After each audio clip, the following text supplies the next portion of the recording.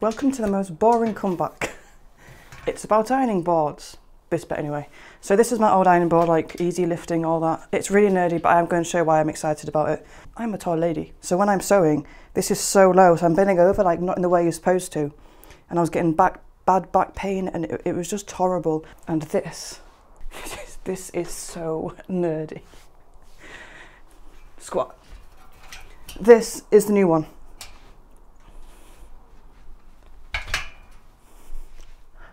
Look at that. I can do all my sewing and whatever. Folding, hemming, cutting, sewing. And it's also deep as well. I haven't used it yet. I wanted to show the nerdiness on camera of me using it first time. But when I unpacked it, I was like, yeah, out loud to myself. So yeah, welcome back. If you made it this far and didn't skip to the next bit, thanks. It does look like a joke.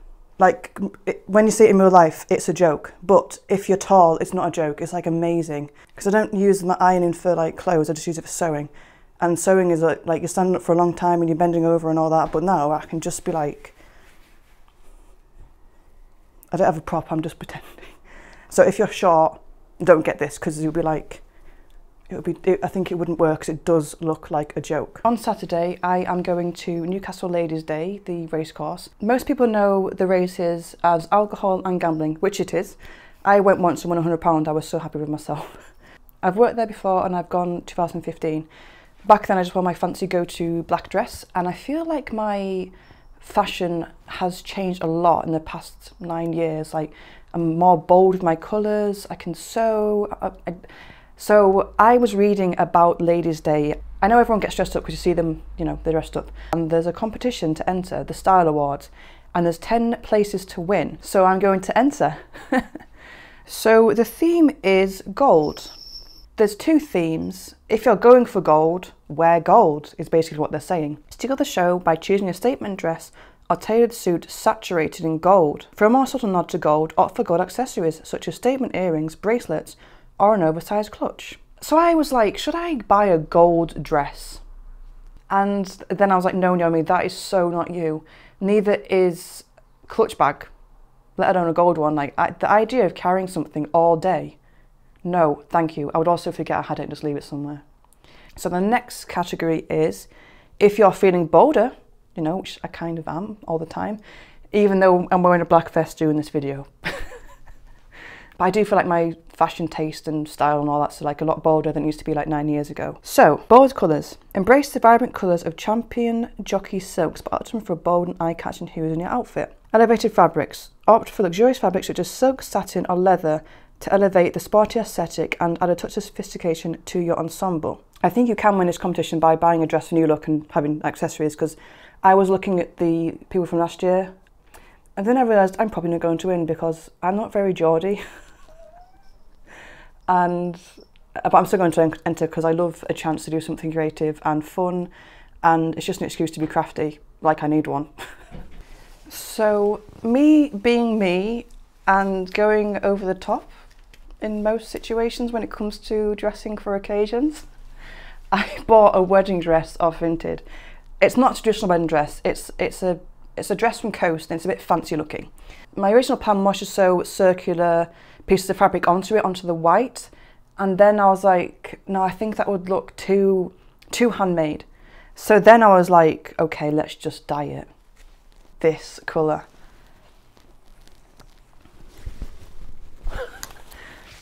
How amazing is that? So I dyed it on Saturday and it's been sitting since then. I've just been looking at it. And the fabric, it is polyester, but it doesn't look like it. And I can also cool iron it, so it's not going to be super creased like it is now. And it's got a dipped hem.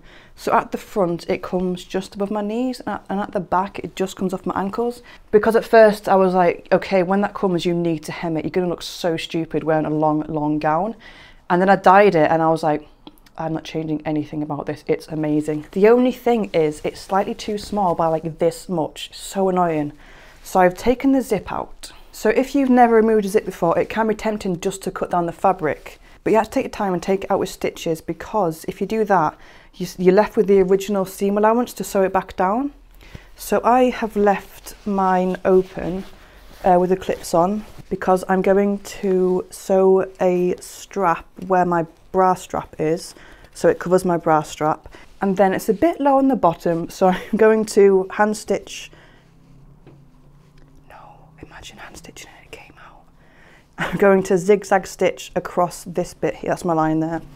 So I'm going to put the fabric together and zigzag, that way it won't be a bulky seam, it'll still be flat. So yeah, that's my plan. And then it's got a hook and eye which has come off already, which isn't very good for a new dress. So I'm thinking I might make a tie for that. No, I'm just going to secure the hook and eye. And this is the fabric that I'm going to use for the strap. Another thing that means I'm not going to win, fascinators. I cannot bring myself to wear one.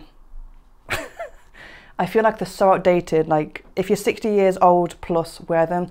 I am too young for fascinators. So I am going to sew this wiggle headband by Carmen Christine. And it's just like, it's very in your face. It's just wiggles. That's why it's called the wiggle.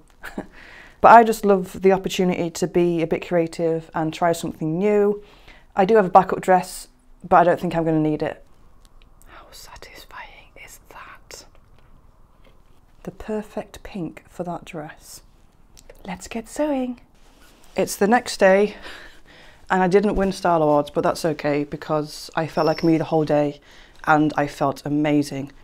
At first I was like, is this too ridiculous to wear? And then within 10 minutes of being there, I was like, no, it really isn't. So I took the green and pink fabric out because it didn't look right. It looked too handmade. It didn't go. It looked too rubbish. So I just used this pink scrap I had in my stash. And I also used a small circle plate to make tapered ends so they look much better when they're tied. My friend tied the bows and I'm not very good at tying bows, so I'm not going to do it here, but it did look really nice. I actually didn't get a photograph of the back, which I'm quite good about, but I'll definitely be wearing this dress again.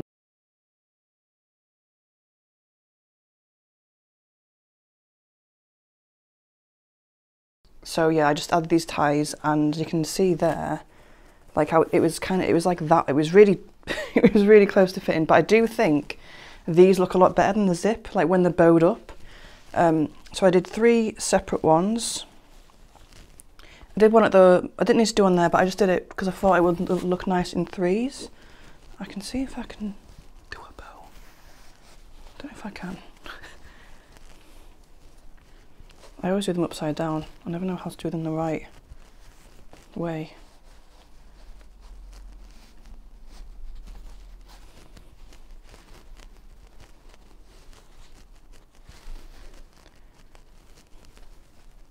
See, that's should be down there and that should be up there. Okay, there we go. Just needs a little shaping.